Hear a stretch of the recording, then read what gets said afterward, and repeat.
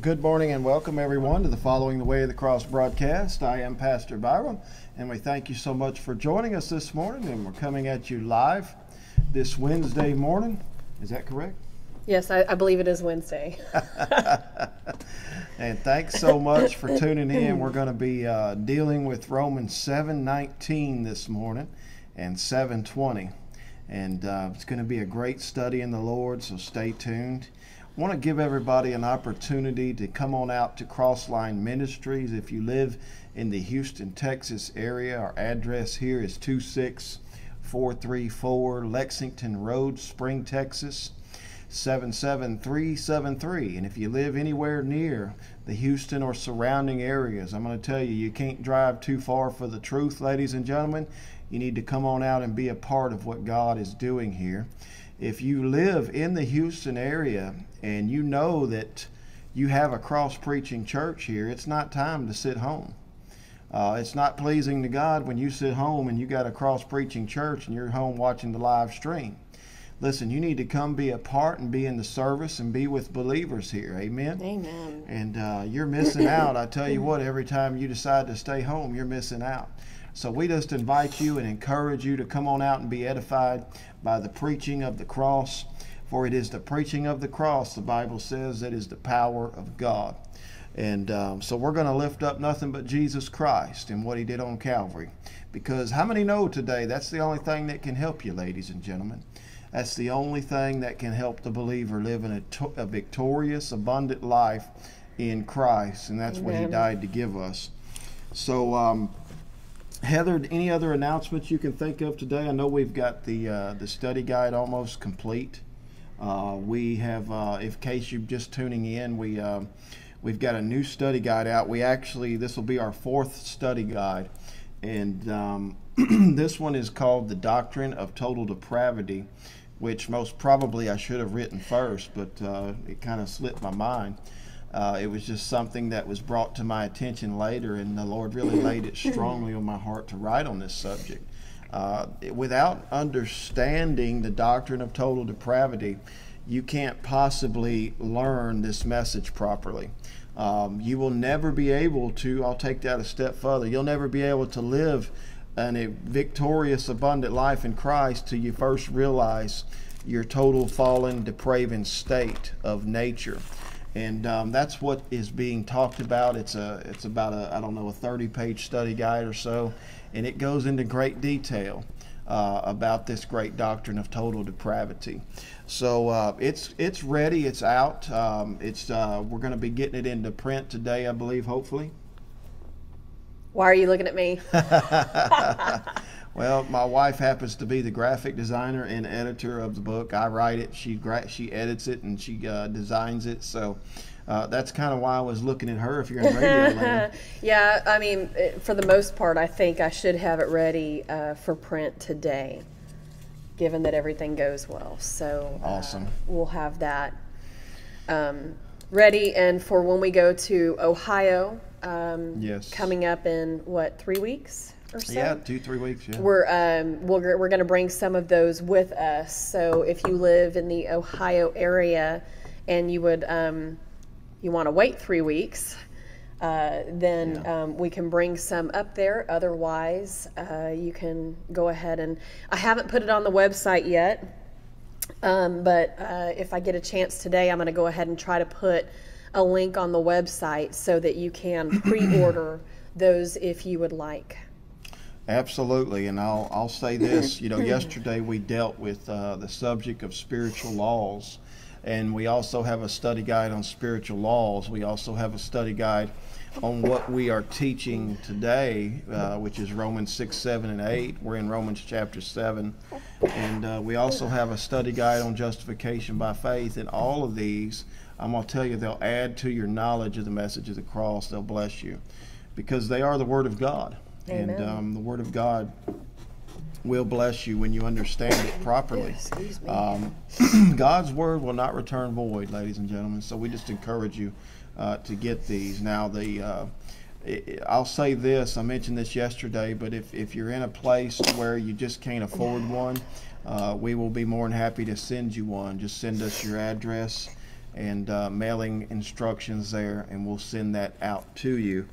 For those of you that want one, the way to get one is you go to www.crosslinetv.com, www.crosslinetv.com, and you can pick one up there. There is a products tab over on the right side, I believe, of the website, and it'll take you there. Now, I don't think we have the link up for total depravity yet, do we? That's what I just got through mentioning. Okay, gotcha. Is that I haven't gotten it up yet, but hopefully I'll be able to get that up today or tomorrow. Okay. For people to pre-order theirs. And if my wife sneezes for the next hour, ladies and gentlemen, just bear with her. She's got some allergies working this morning. Yeah, apparently. So let's go get into the Word this morning, Mama, if you will take us to prayer. Heavenly Father, we just thank you, Lord. Thank you, Lord Jesus. We thank you for praise you. Giving us this opportunity to not only be you, able to share in your Word, but to be able Help to us this fellowship morning, with Jesus. you, to sit and learn of you, Lord. It's not just a broadcast, and it's not just us with the Robert and Heather show, Lord, that this is us coming humbly before you and just asking that you would teach Help us, Lord. Help that you us, would lead Jesus. us, Lord, Yes. that you would minister to our hearts, that you would change our minds, Lord God, that we might think the way that you do. You said that your thoughts are higher than our thoughts, and your ways are higher than our ways, and we're yielding these vessels to you and asking you to use them for your glory, Lord. That you would minister and that you would speak and that we would fellowship once again. We praise you and we thank you, Lord, in Jesus' mighty name. Amen and amen. Praise the Lord. Well, Romans 7:19 is where we're going to begin this morning. And Heather, do you mind reading that there, Romans 7:19? I like that you're making me do this one because mind. this I'll one's read kind of, no, it's just, it's funny. It's like Okay. a tongue twister. For the good that I would, I do not, but the evil which I would not, that I do. So yeah, that is a tongue twister. Say that 5 times Say that fast. 5 times fast is right. Yeah. But really, what Paul is saying here, he's saying that no matter how hard he tried in his Christian experience, no matter how good he thought he was doing, he was still failing. He could not live up to the moral standard of the law, so to speak. And the divine nature, as Paul is writing this, it was in him. Whenever we're born again, Paul was not an unsaved person when he wrote Romans 7. He was not an unsaved person when he wrote Romans, period. Amen. He was a saved person. And God was giving him this truth, this great truth. But Paul went through a time and a period in his life, just like we as believers all have to do as well, to where we are not completely understanding God's salvation plan yet, his redemption plan. And we go to that place to where a lot of us start out. We start out on a mountaintop usually, and God is just blessing us and blessing us. And usually it's not long after that we pick up a rule, we pick up a law. In today's modern society today, men are making up rules, they're making up laws, they're making up traditions, regulations. They're putting a yoke upon God's people that they were never able to bear. That's why the failure comes, is when we put ourselves under the moral law, the standard of God's righteousness. When we put ourselves under that thing, we're going to fail, just like the Apostle Paul failed. So this is really what he's saying here. He's saying, for the good that I would, I'm not doing it. He's saying I wanted to do good, but I'm not doing it. Why? Because he was not able to, because he was under the wrong covenant. He was still living out his Christian experience according to what he had been taught, according to what he had been taught in Judaism. He was still trying to live for God, he was really operating in the law of his mind, Heather. We talked about the spiritual laws yesterday. We talked about the fact that a person that is operating in the law of their mind, the law of the mind uses the willpower.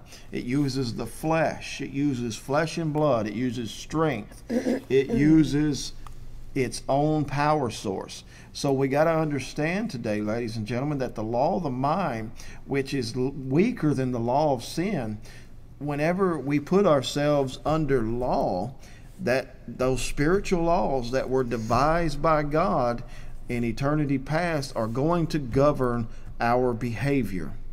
They're going to govern our behavior, ladies and gentlemen. Understand, there's no way of escape from that. You cannot escape the spiritual laws from dominating you. They're going to rule you at some point. Now listen, if you are operating under a system of religious activity, religious rules, whatever you might have made up in your head or the church makes up, so on and so forth, you are going to try to use the law of your mind, which is your willpower, which is your flesh, to please the Lord. And see, we all want to please the Lord when we're born again. Why? Because the law of God has now been placed in our hearts. We see this over in the book of Jeremiah. He wrote the law of God in our hearts, Heather. Mm-hmm. And when the divine nature comes in, so does God's moral law come in. And when God's moral law comes in, the divine nature wants to please God's moral law. It wants to attempt to keep God's moral law. That is every human being's default position that we run to. And when we do that, ladies and gentlemen, understand that we are going to wind up failing the Lord each and every time. Heather? You know, something I was going to say when you were talking about lawmaking, the scripture that came to mind was Romans 10:3. For they, being ignorant of God's righteousness and going about to establish their own righteousness, have not submitted themselves unto the righteousness of God. For Christ is the end of the law for righteousness to everyone that believes. You know, if that we write these study guides not to sell product, but to provide the understanding so that people aren't ignorant of what God's righteousness is. The reason why any of us fall prey to the lie of the enemy that we would need to follow a rule or a law or a regiment to live for God is because we're ignorant of what it is He's done. Right. And if you can be equipped with the knowledge, and then God gives you the understanding of what it is that He has done, then you're not, you see where I'm going? You're not going to fall into that. I think every one of us has to have that Romans 7 experience to put it in balance. I think each and every one of us will automatically go, that's our proclivity, but I'll say it's this, not His will. You know, I was taught the wrong thing for the first 8 years of my Christian experience. I mean, I was saved, but I was living miserably saved because this truth that I now have today, praise the Lord, was not given to me. I don't take the truth for granted. I'm so thankful that the Lord, you know, has given us that. We're not boasting in that fact, but we understand that I was living a miserable Christian experience, ladies and gentlemen, for a long time. If this truth would have been given to me from the beginning, I would be 9 times further down the road than I am now. Why? Because this is the introduction that every believer needs when they're born again. You see, the law brought them to Christ. Brought them to Christ. The law brought them there. And understand that because it brought us there, then it's no more needed. Okay, then the Holy Spirit comes in and He begins to do the work. He's the author and the finisher of our faith. And we understand now that we've been given the right gospel. We know how to live for God properly. I need to know how to live for God today. I didn't need to know how to celebrate festivals or how to learn how to keep the Passover Seder and all the such things that were taught to us back then. Understanding this, ladies and gentlemen, if you're not in a church that's preaching this message, that's preaching the cross of Christ and teaching you the doctrines that go along through the book of Romans that the Apostle Paul taught us, then you need to run from that church. And you need to find somewhere that's giving you the meat of the message, because don't tell me that you'll sit under that stuff and you'll not receive it. Don't tell me, listen, whatever you sit under, is you either just playing church or you're believing it. One of the two. So don't tell me that you're not going to sit under somebody and not pick up what they're teaching you. It's just not possible. I had a friend the other day on Facebook from high school post on social media and say, I think I can, I think I can, I think I can. And then somebody else, one of her friends, had said, I know you can, I know you can, I know you can. And then I popped in there and I said, the funny thing is when we finally admit that we can't, that's when God gets involved. I didn't get a whole lot of amens or quotes likes on my comment, but the reason I brought that up is because, like, as for Nathan, our son, raising him up in this message, the majority of his life, we've known this message. Not all of it, but a good part of it. And as he's growing up, one of the important things that we are trying to teach him is, son, you can't do it. You can't do anything without the Lord's help. And trying to lead him to the source for that. So when you said that the Total Depravity Study Guide is one that you should have written first, probably the reason we didn't write it first is because we didn't have knowledge of it first. Right. We've had to grow in that, in the failing, had to realize something you said in the book as I was editing it this week is you said when we'll agree with what God's word says. Right. That's important. If the word of the Lord says you can't do it, says that your best efforts are evil, then we've got to come to the place where each of us has to accept that and agree with it. He can't help you until you do. Well, you exactly. You've got to understand, ladies and gentlemen, that the Bible says we're fallen. And you see, man doesn't want to accept that. He doesn't want to admit that. He doesn't want to admit that. We have the problem of self at hand, and self is always constantly trying to show everyone else how great the greatness of themselves. And I'm just putting it in my terminology, but that's the truth. That's what self does. It wants to show everybody else how great I am.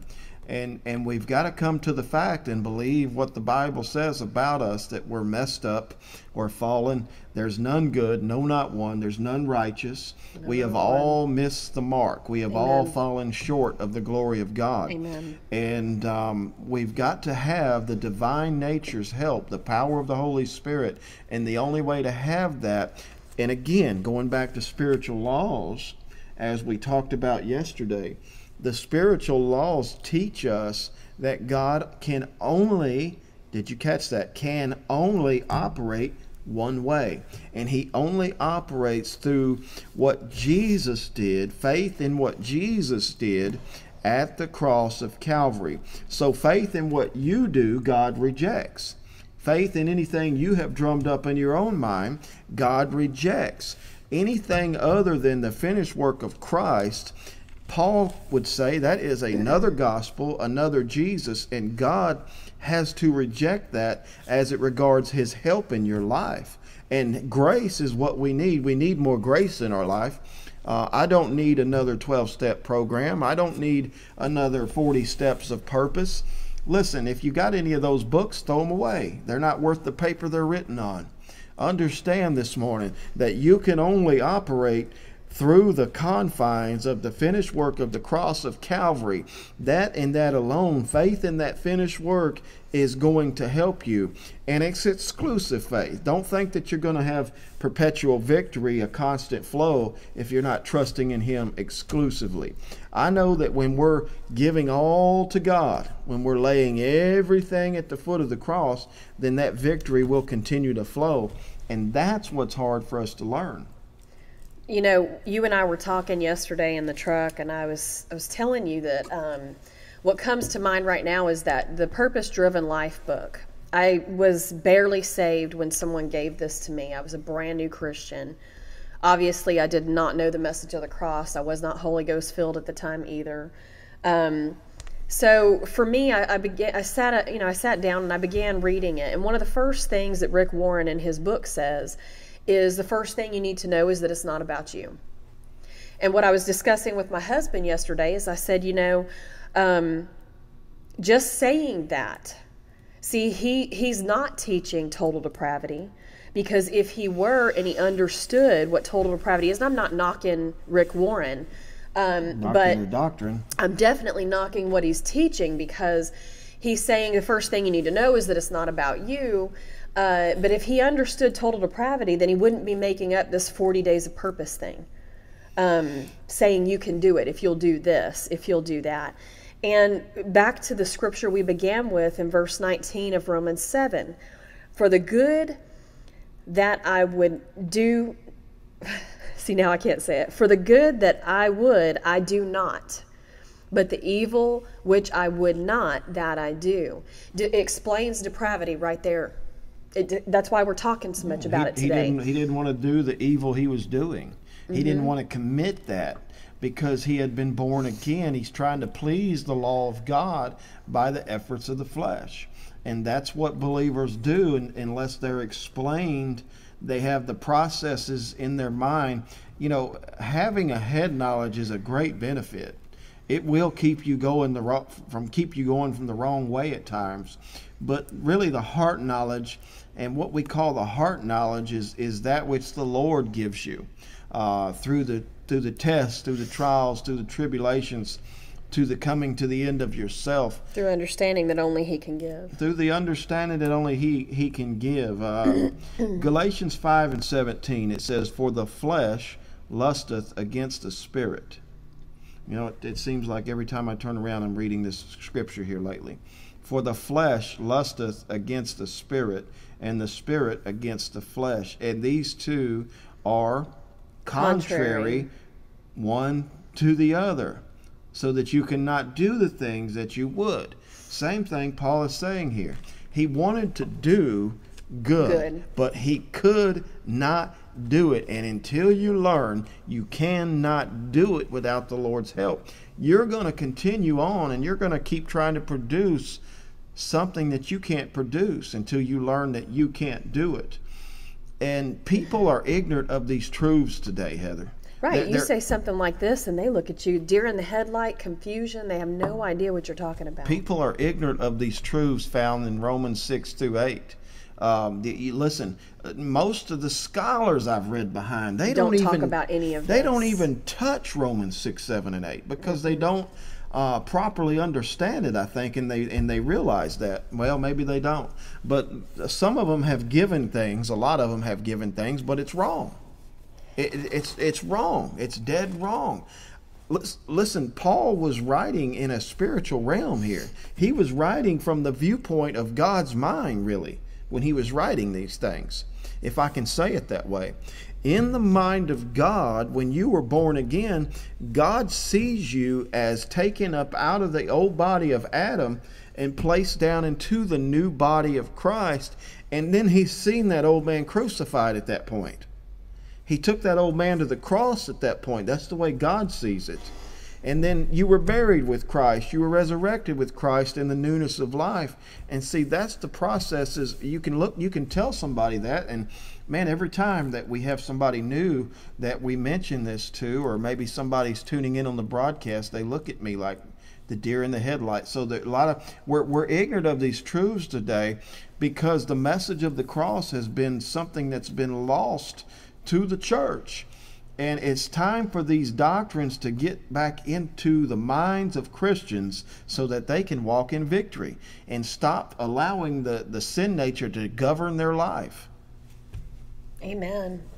Something else that's extremely important, and we talk about this all the time, but repetition, other than the Holy Spirit, is sometimes one of our greatest teachers. Hearing it repeated, even in different ways, is, depravity has got to be, and I wouldn't say step 1, step 2, but it's got to be one of the first places that we really start learning this message. Because until you understand depravity, then justification, you don't understand why you're justified. Because in your mind, if you don't understand you're totally depraved, you think you're already justified by your own works. So depravity is really a great starting place for anyone that's wanting to start learning this message. And, You know, because then when you get to where the fact that you're justified, I mean, Paul lays it out so perfectly, and the Holy Spirit did that. He's the one with the thoughts that are higher than our thoughts. He's the one that actually penned this, is the Lord. But I love how Paul hits it from so many different angles. And if we understood, like the scripture I said a few minutes ago about Romans 10:3, if we understood what God's righteousness is and how that is given to us, then we would stop trying to achieve it on our own. We keep trying to produce in and of ourselves what it is the Lord has already provided. Right. So graciously to us. And it is a slap in the face, and it is adultery for us to try to achieve that and produce that on our own. Now think about that. Think about the price Jesus paid for us so we could have his power in exchange for our surrender. Surrendering, dying to self. This is why Jesus said, if any man come after me, he must first deny himself, meaning deny his own willpower, strength, intellect, wisdom, whatever. Okay? Listen, think about that. Whenever God has made something available to you, and ignorantly you are going, okay, well, I can do this. And then God says, okay, when you say that, now I have to cut the power source off. Whenever you say you can do it, the power source is going to get cut off like a faucet. It's just going to get turned off. And think about the slap in the face that is. It would be like your father at Christmas time. Maybe you're 5 years old when you usually get the best Christmas gifts. I'm just putting an example out here. But you get a good Christmas gift and you say to your father, I don't need that. Now, how's that going to make him feel? Knowing the price that he paid to give you that gift. Now, think about what I'm saying. Understand, listen, we can't do this thing on our own strength, own willpower. Willpower is the enemy of God. Listen, we have to learn. This is why total depravity, as Heather mentioned a while ago, is so very important. The sin nature is going to continue to rule you. It's going to continue to govern you, to control you, if you are operating under the confines of the old covenant. Amen. Somebody said. That's the truth right there. So we've got to realize that flesh and blood is no match for the sin nature, because the law gives strength. The Bible says the law, when we keep law, it's giving strength, it's giving life to the sin nature, if you will. It's pumping in life, it's pumping in energy to the sin nature. And God is constantly saying, no, surrender and go my way, and I'll reverse the pump, and I'll cut the other one off, and I'll pour my spirit on you constantly as long as you continue to trust in me. And really, we go about this the hard way. And this might be a horrible example, and if it is and it doesn't come out right, I'm sure everybody's going to laugh, and my husband will probably make fun of me. But, you know, you and I being married, you know, in a marriage, being fruitful. I apologize ahead of time, is ladies and gentlemen. Having children, right? That's a sign of fruitfulness. Now, what if I wanted to get pregnant and you have no problems with that, right? Right. You are fully equipped for that. And I go elsewhere, like say, get inseminated, that kind of thing. If I went elsewhere to a different source for that, rather than coming to you and just having our relationship, wouldn't that be offensive? Don't laugh at me. Wouldn't that be offensive though? Okay. He's intimately provided. What I'm saying is he's intimately provided a way for fruitfulness, and it's naturally laid out in what it is that he has done for us.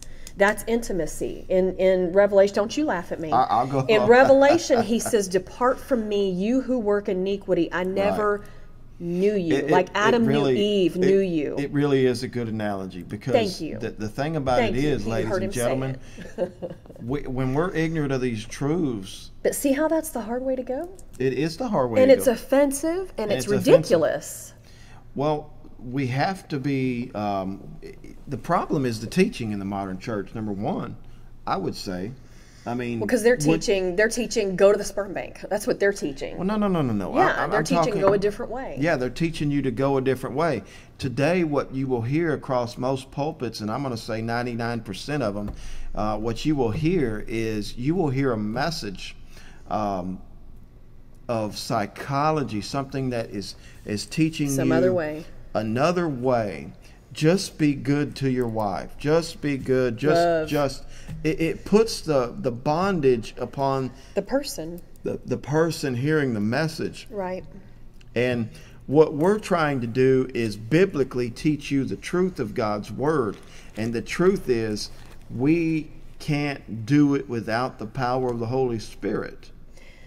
We've talked about this before, but I feel the need to say it again, is that when you sit under a ministry, when you turn on John Hagee, Perry Stone, some of these other guys, Kenneth Copeland, I'm just naming names, not to attack them, but what they're teaching, when they're giving you any other means than what Christ has done, they are taking you outside of the confines of what God can work in.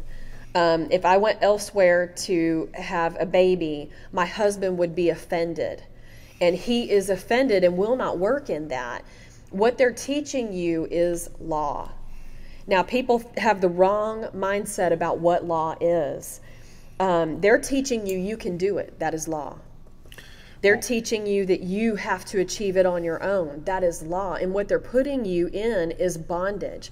And if you are listening to our broadcast and you've listened to us for a while, or you're beginning to understand the message of the cross, you need to stop listening to those other folks. Not Heather, because what? I spend an hour, and I'm going to turn this a little bit different way. Okay.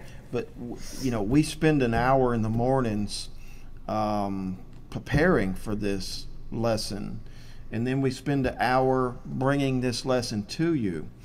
I watched a 30-minute message just because I was bored yesterday. I don't ever watch TV, but I was shocked at. I flipped over on John Hagee's hour or whatever, or 30-minute. He has a 30-minute slot there.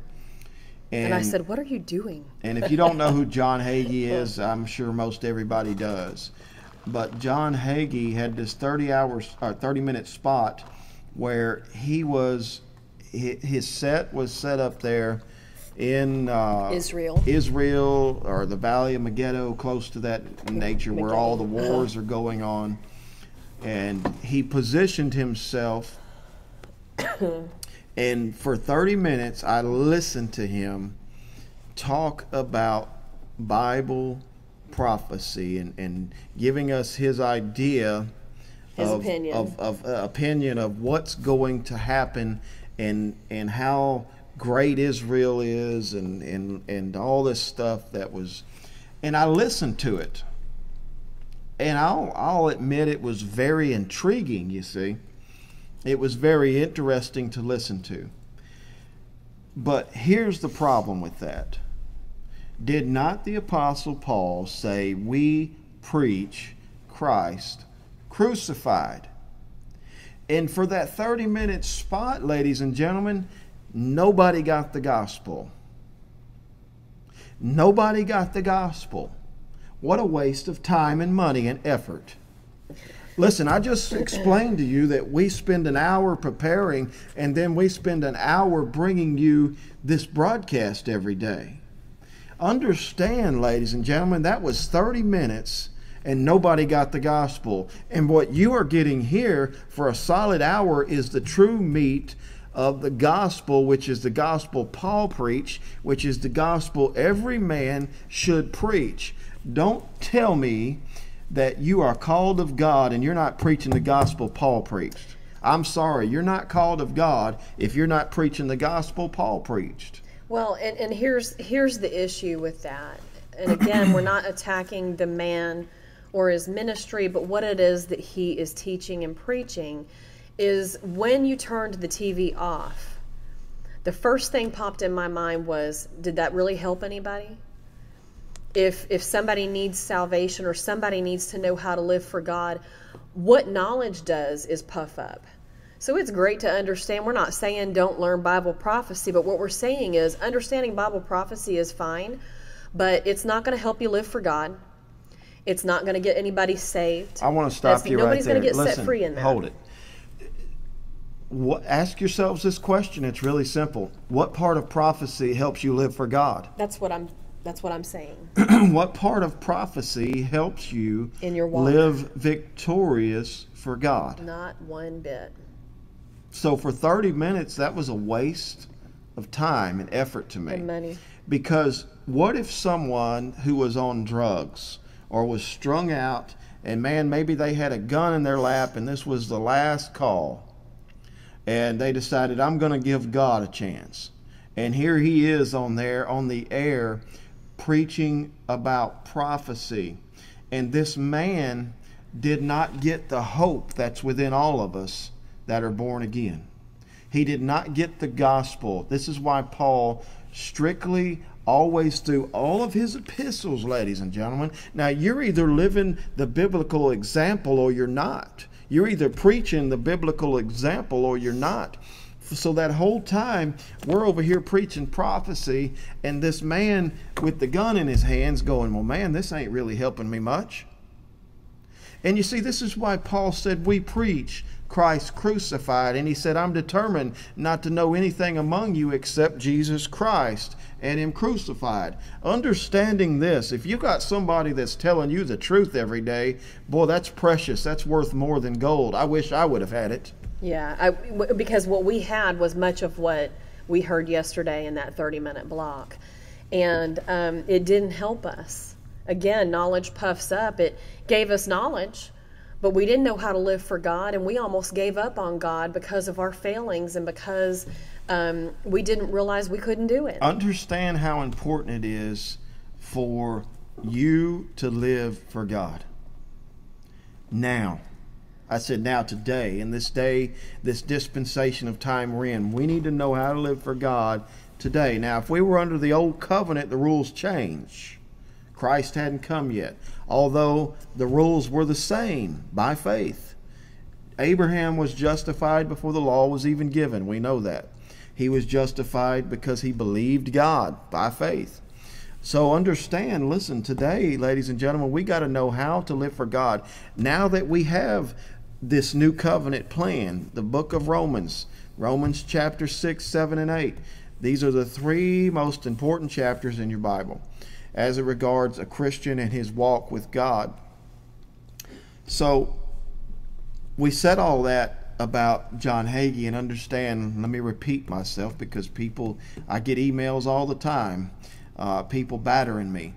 We're not attacking the person himself, John Hagee. His name, so we're using his name because Paul said, mark them which cause divisions contrary to the doctrine which you have learned, and avoid them. Right. So we are marking John Hagee as a false teacher.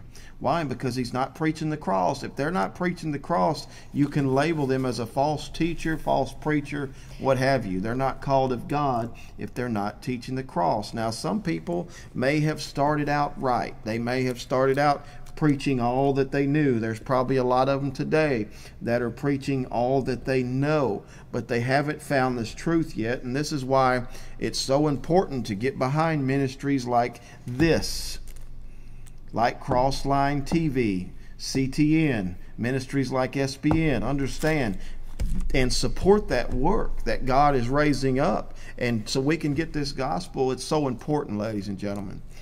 And when we're reading Bible prophecy or whatever, if it's not in light of the cross, anything in this word, if it is not in light of what Christ has done at the cross, it is not going to help you. And it's not God had one purpose. When he penned this through all of the different writers, the Holy Spirit had one purpose, and that was to glorify and lift up what it is that Christ was going to do or had done at the cross. And so if we read this word and it's not in light of what Christ has done, we have the wrong interpretation. And the Bible says that there's It's not for any private interpretation, meaning he has one. 99 different people read the same exact scripture. It's not 99 different meanings based on what they think. He had one meaning and one purpose, and it was, again, to glorify what Christ had done at the cross, to speak of what was done or what was going to be done at the cross. Right. Absolutely. We better go on to verse 20 here, just to, running out of time? Before we run out of time. Paul says in the next verse, we're in Romans 7:20, if you are just joining us. He says, now if I do that, I would not. It is no more I that do it, but sin that dwells in me. He says here, if I'm doing the things that I would not normally do, it is no more I that are doing them, but the indwelling sinful nature. He says, I am not wishing for, I am not in the practice of this, you see, ladies and gentlemen, because it was the sin nature that was controlling him. Listen, if you think you're smarter than the sin nature or God, you have a issue there. There is a problem. You need to understand that the sin nature will reign upon you like a king on the throne until you are converted and your faith gets anchored in the cross of Christ. The sin nature will have total rule over your life.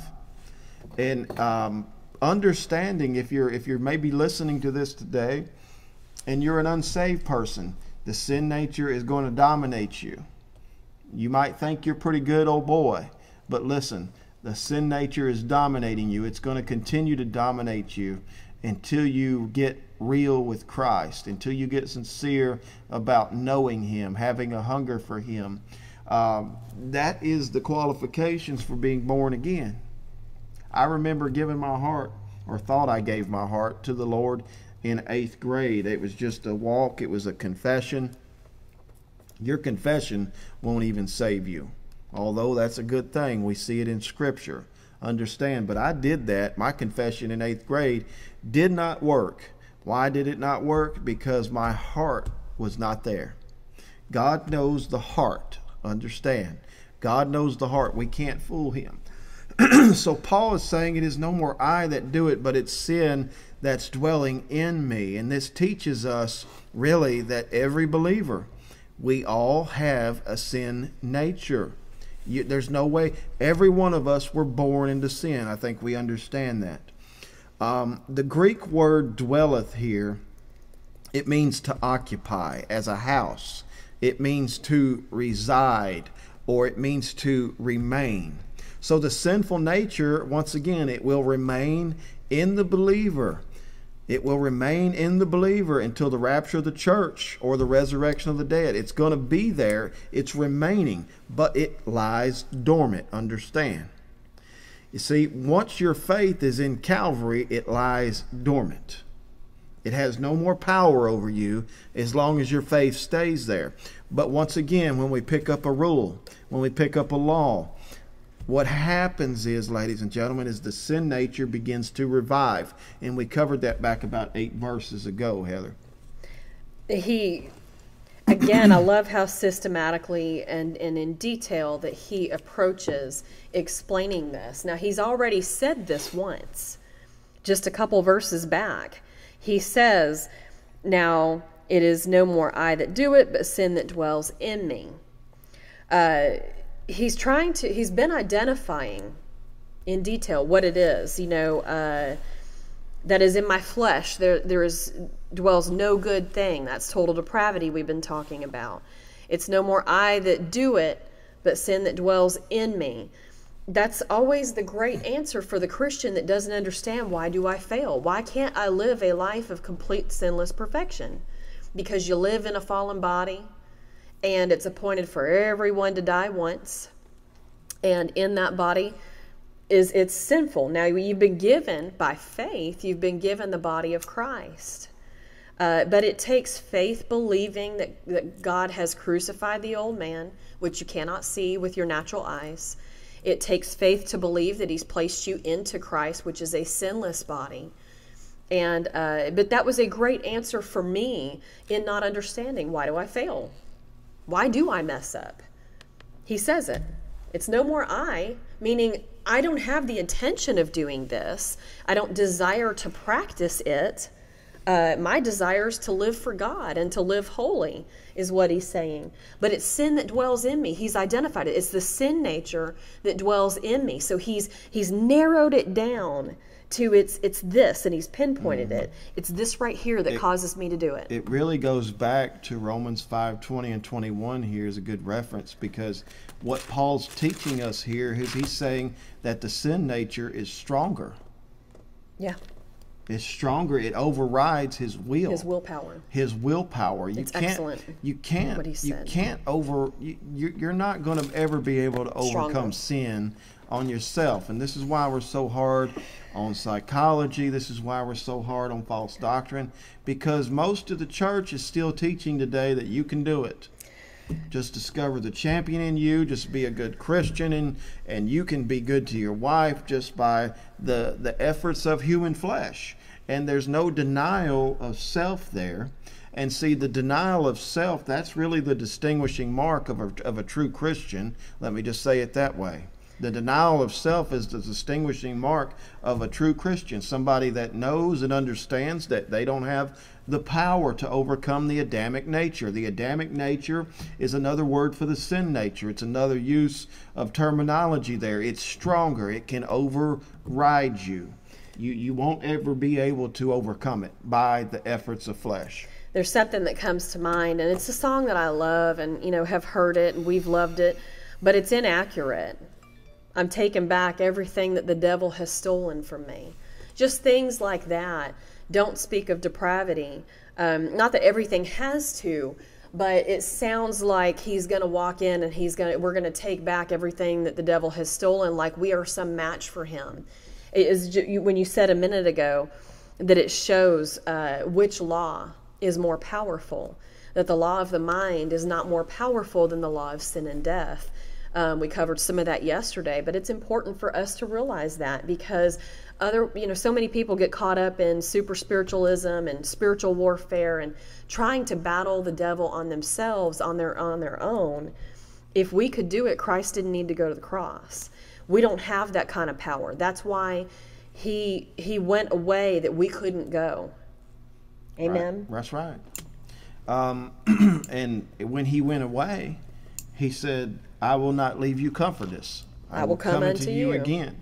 Through the Holy Spirit. Through the Amen. power of the Holy Spirit.